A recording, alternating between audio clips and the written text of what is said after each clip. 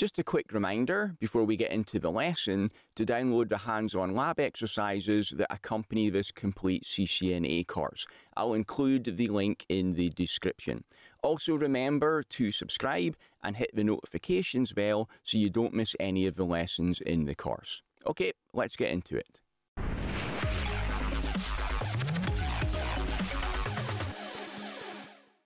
Alright, let's have a look at those troubleshooting commands in the lab. So I'm back on the lab here and I've got switch 1 is connected to router 1.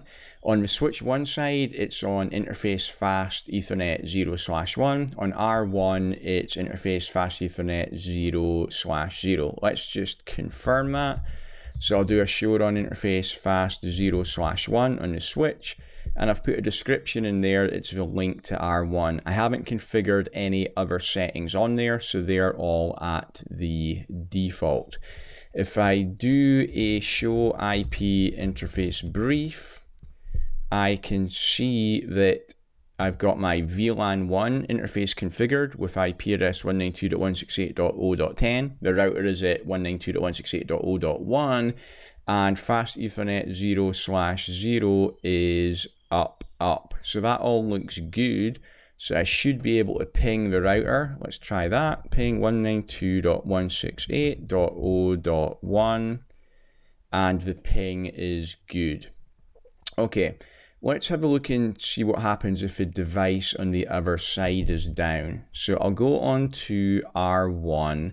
Let's just verify we're going to configure the correct interface. So I'll do a show run interface fast Ethernet 0/0. And I've got my description there. It's the link to switch 1. It's IP address 192.168.0.1 and speed and duplex are at auto. So what I'm going to do on here is I'll go to global configuration. And I'll go to interface fast Ethernet 0/0 and I'm going to do a shutdown. Actually, just before I do it, let's do a show IP interface brief here as well. And we already know, because it was good on the other side, that fast Ethernet 0/0 is up. So it's all good and we can see the IP address on there. So I'm still at that interface configuration. Let's shut down the interface now. And I should get a verification message. I can see the interface going down. I'll hit the up arrow a couple of times to bring back my show IP interface brief. And I'll see now that on interface fast Ethernet 0/0, it's now changed to administratively down because I shut down that interface. If I jump back onto the switch now, and I'll do a show IP interface brief again on here, I will see the interface fast 0/1 has now changed to down because the interface has been shut down on the other side. So when you see down, that usually indicates a layer 1 issue. Either the cable isn't securely connected on both sides, or the device on the other side is powered down, or just that particular interface on the other side is powered down. Okay, so that's how we check that. Next up, let's check out the speed and duplex settings. Actually, I'll just show you also the show interface command while we're here as well. You saw this in an earlier lecture. So that will give you information on interface. It'll tell you whether it's up or not. The MAC address, IP address will show in here as well. And what it's really useful for is it gives you interface statistics. So I can see if traffic is going through there or not. I can also see the amount of errors on there too. Okay, so yeah, let's have a look at the speed and duplex. So I'll do a show run for interface fast 0/1 again, and the speed and duplex is not set here, so it's going to default to auto. If I do a show interface fast 0/1, I can see that the speed and duplex are set to auto. Okay. Let's have a look on R1 as well. So I'll do a show run interface fast 0/0 on here, and this shows that speed and duplex are auto, And if I do a do show interface fast 0/0, I can see that again, auto duplex and auto speed. I can also see the speed it's running at is 100. So it's running at 100 megabits per second. Okay, kind of issues that we can have here. Let's jump back on to switch 1 again. And I'll go to the interface configuration, which was for fast 0/1. And I'm going to set the speed to 10 on this side. And I'll go on to R1 and I'll set the speed to 100 here. So I've got a speed mismatch now. And if I jump back onto the switch and do a do show IP interface brief,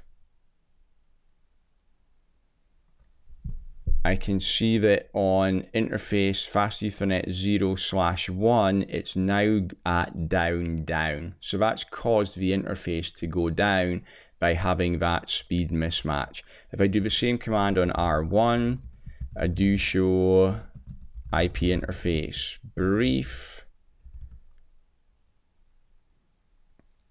and I forgot to bring the interface up. Okay, let's fix that. So let's go interface fast 0/0 and no shut.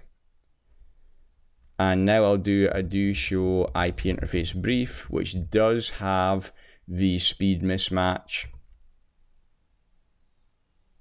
And I can see on the router side, it's up down. So this interface has got a problem. It's not going to be passing traffic. So it was up down on the router side. And if we have a look on the switch side, I can see that it is down on this side. So if you have a speed mismatch, then that's going to cause an issue that it will bring the interface down typically. So let's fix that. I will set it to speed 100 on this side as well. So it matches on both sides now. And I'll just flap the link. So I'll do a shut and then a no shut to bring it down and then back up again. And now if I do a do show IP interface brief, I can see that the interface is now back up. So I fixed the problem, the interface is working again. Okay, so that was a speed mismatch. Now let's change the duplex.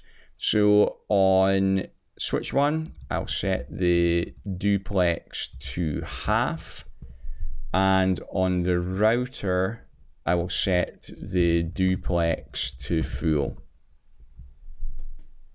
And I'll go back on the switch again, and it might take a few seconds, but CDP should tell me that there is a duplex mismatch. See, there it is, it comes now. So I get the CDP warning message about the duplex mismatch. You're only going to see this if you're connected in over a console connection by default, not by telnet, but you could view it if you did a show log. If I do a do show IP interface brief, and I can see that the interface stays up in this case. So if you have a speed mismatch, it will bring the interface down. If you have a duplex mismatch, it will leave the interface up. But what's going to happen is you're going to get terrible performance over that link now because you're going to have loads of collisions on there. So if you do have that problem, make sure, again, that you set it to the same on both sides. So on my switch, I'll set it to duplex full. And on my router, I'll also set it to duplex full, and that's all my problems solved again. Okay, so that was our layer 1 and layer 2 basic troubleshooting commands. Again, remember, speed and duplex, make sure you set it the same on both sides. Okay, thank you. See you in the next lecture. Thanks for watching. If you'd like to get the complete course ad-free right now, then you can enroll in my CCNA Gold Bootcamp by clicking the link above my head or in the description. It also includes full study notes, quizzes, and 150 pages of additional troubleshooting labs you can't find anywhere else.